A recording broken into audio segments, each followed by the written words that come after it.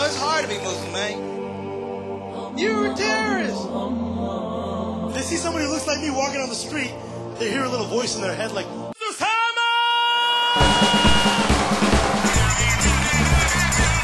That's Osama bin Laden. He's like the Muslim Tupac. They can't find this guy, but he releases a DVD every month and a half. the only thing worse than that is the moment I have to get on the plane. People are in shock. I mean, seriously, they're in the middle of conversations like, so, where are you from? Where are you headed? Oh my God. I'm gonna die.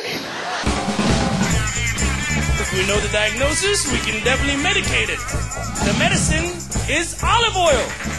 You got an ear infection? Olive oil. Like, Mom, it's not really helping. We have to boil it, that's why. You know that Muslims don't advertise?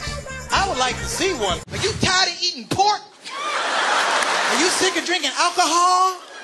You only got one wife? Woo!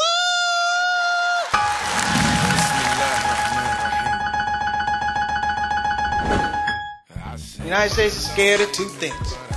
Black people and Muslims. I got the best of both worlds. Olive oil. You have any hummus? You have no shame.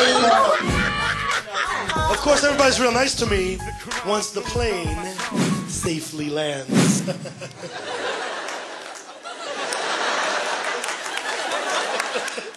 I thought you were going to kill us.